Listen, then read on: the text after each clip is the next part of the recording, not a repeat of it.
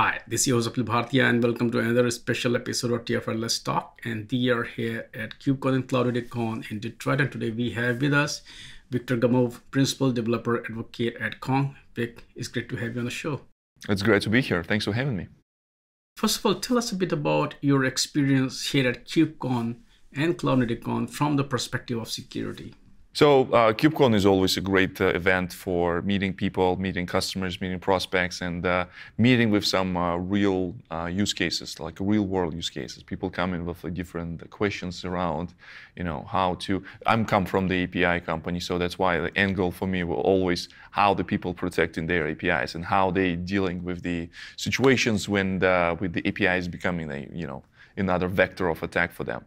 And a lot of conversations we have on integration with third-party OpenID Connect type of configurations where the people focusing on authorizing right people, as well as when we're running this in the public clouds and things like that, people want to secure inside their applications that runs inside the public clouds and make sure that the communication between those services that they build through APIs also secured. We keep hearing reports about increasing threats. We are seeing a rise in API attacks as well. So talk a bit about the threat that you are seeing. How vulnerable are organizations today? So this is a very interesting thing because previously a lot of vectors of attack was exposed data services and some sort of databases in the past. We've seen a lot of unauthorized access to MongoDB instances, and people over the time learn how to protect those things so they're not exposing those things.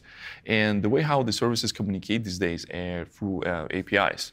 And when they have the API in the public internet, so it naturally becoming a threat for different people who want to pick inside and see what is going on there. They're trying to see what are things available to do. So first of all, probably if you do some sort of a data modifications, all these things would be probably exposed to outside world without authorization. Probably will you're asking for the troubles. Some of the read-only APIs probably will not make much of sense. However, if you keep exposing this read-only APIs, you can get denial of service of attacks when the people will try to create a multiple requests to the same thing. And we as a vendor, we won't like to provide the tools for developers to protect against this type of stuff. So for simple use case with denial of service, rate limiting is probably one of the most popular plugin that people use in open source or Kong Enterprise to configure a back-off type of policies for different requests. The caching is also helping to alleviate this kind of load to application service. It's just if we're calling dummy service and they're trying to, or a picking and seeing how if we will be able to generate enough load to make the service go out of service. The caching also helps, so that's why they're just always getting the result from the cache somewhere. It's another a popular thing. From perspective of a protection of the things, as I already mentioned, with the rise of decentralized the user management and people using more and more technologies around OpenID Connect, they're using Okta, using Azure Active Directory for managing users, and integration with those tools for Kong is also important. So developers don't have to implement this, so we implement and enable across multiple things. So as much as they want to have protection against all the services, we will provide this type of plugins for them, and they will just simply use this for any application that they expose. Right. There are technologies, but you can bring a horse to the lake, but you cannot make it drink, which brings to the point of cultural changes. Talk a bit about the importance of cultural changes that are needed so folks can actually leverage these technologies and protect themselves. Yeah, perfect. That's a very good, great question. So essentially, in my opinion, when I think about this type of things, about awareness, some of the things that you cannot monitor, cannot track, you cannot control. So that's why we're paying a lot of attention for enabling users to integrate with the different monitoring solutions, different things, how they can see if they have a spikes of the requests or someone is trying to pick in some of the APIs. For example, recent release of Kong Gateway 3.0, we introduced the integration with the Open Telemetry. So it's built in as a part of the product on any tool that supports Open Telemetry can use this like out of the box. So they don't need to be, the vendor specific or like Datadog or Honeycomb. All these vendors will support Open Telemetry. And the Kong will simply ship these metrics. And many times people will start seeing like immediately what's the overhead of gateway, what's the services latency, what kind of spikes on the traffic they see, what kind of requests and the error codes that they generate. Maybe they would start seeing some of the errors on the certain APIs that they didn't know that people are trying to pick. They would see lots of like a 404 type of errors and things like that. So enabling these like open standards, and for us it's also important as a vendor to support these open standards. Another elephant in the room is costs. There's a war going on in Ukraine. We are recovering from COVID. There are potential risks of recessions. Companies are looking at cutting down cost. Talk a bit about how much impact will there be on security. Is security something that does get affected when it comes to cutting costs, or this is an area that nobody touches because security is of utmost importance? So talk also a bit about this, and also how Kong is making it kind of easier for companies so that they become more cost effective, so that they can, instead of cutting down on resources, they can use resources in proper areas. This is like a very interesting and very sensitive topic for many companies. Usually, security budgets grow exponentially as soon as you will find some of the leaks that happening. Like, oh, all of a sudden, like security is important for our companies, and this is some decisions where like the engineers and decision makers and the architects need to take as a first thing.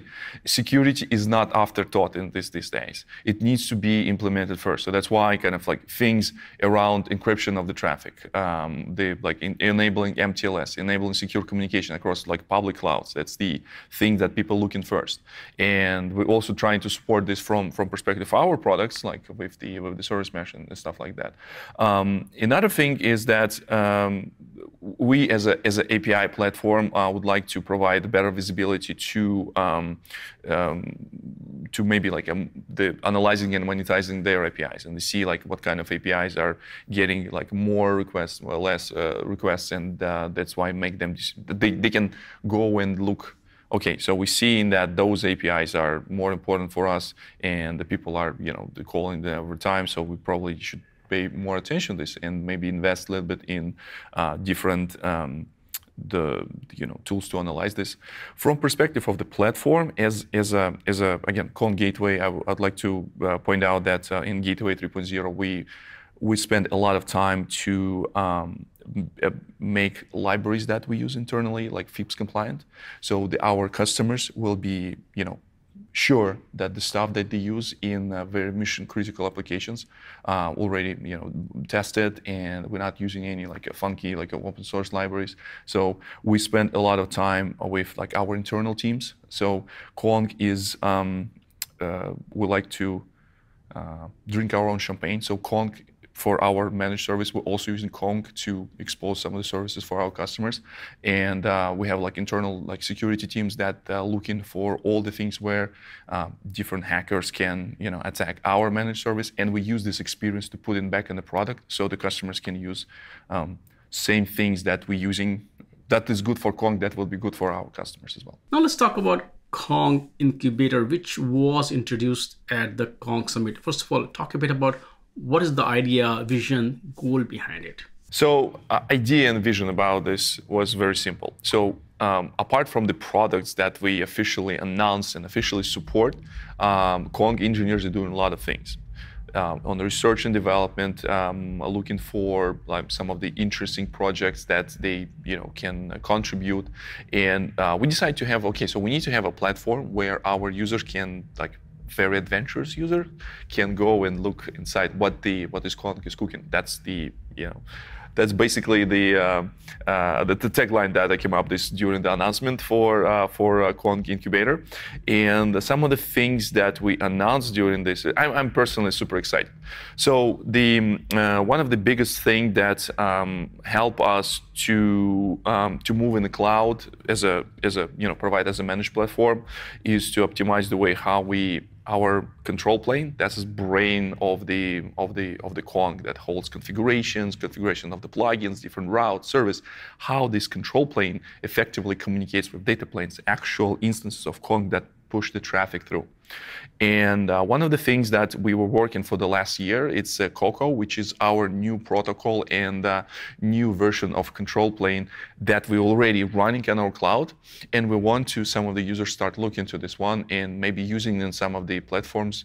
For example, your organization that use Kong open source and they want to provide Kong internally as a service.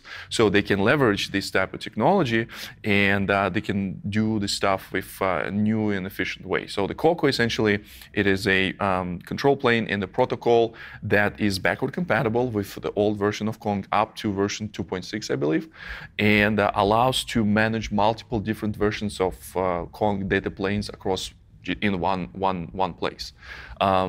This is probably the most exciting things that came from Incubator. So apart from that, we're doing a lot of stuff since we in KubeCon. I can talk a little bit about the Kubernetes and things around management and maintaining the Kong inside the Kubernetes. Easiest way to run Kong in Kubernetes is to bring Kong engineers and help them to run Kong in Kubernetes. And we're thinking that, oh, that's not super sustainable, so we need to automate this type of things. Some of the, my colleague and my boss, Reza Shafi, he was talking about how to clone yourself through automation. And okay, let's take this idea and clone a Kong engineer through automation. So that's why we also introduced the Kong gateway operator that will be running inside Kubernetes cluster and manages like a Kong upgrades, configuration changes. So the operator pattern is becoming like very popular in Kubernetes world. And third, but it's not the end. We still have a few products to talk about. This is we're doing a lot of innovation on actual data plane itself, actual thing that works with your traffic. So last year at the summit, we made an announcement that we start working on the WASM engine for Kong. So integrate this the WASM runtime inside the Kong. So historically, we use Lua as our language for developing all the plugins, all the functionality that runs on top of Nginx and OpenResty. That's the open source project that we use and contribute back. And now we wanted to provide another option for developers to write their plugins. So they can write, say, you Rust developer and you want to write the plugin for Kong. And with the WASMX, it's the technology that would be running inside the Kong as a core, they will be able to bring any the plugins that are written in the WebAssembly compatible language. Excellent. So basically, the incubator is a place within Kong where a lot of projects that you folks are working internally go, so they are exposed throughout the organization. So it's not just one team working on it in isolation. Remember the times when the Google was not like shutting down all the projects and there was a project called Google Labs when all this kind of like a 20% of your time going in some of the project that you can do and maybe research. So we trying to do maybe similar thing, right? So some of the stuff that maybe not will end up with the project, but it's a cool thing to work on. And some of the engineers are really want to show this to people and get some feedback. That's most important thing why we're doing this is kind of like creating this like a feedback loop and see like, oh, that's cool technology, but have you guys thought about, doing blah there? And I was like, oh, that's a really cool idea. So we can think about this and iterate this. So we have this, the concept of technical preview, again, very similar to what the Microsoft did with their kind of technical previews when they were releasing some of the version of Windows or Visual Studio or .NET platform. They were like starting as a technical preview where people can play around. There's no compatibility if you're adventurous and you care about the technologies that we care. And you can play around with this and see how this would go. So that's the idea. of this kind of like, we didn't want to call it the Kong Labs. I think incubator was a cool name. Viktor, thank you so much for taking time out today and sit down with me. Of course, talk about incubator, and I think that was one of the most interesting aspect of this discussion today. Thanks for sharing your insights on API security, and as usual, I would love to talk to Kong again. Thank you.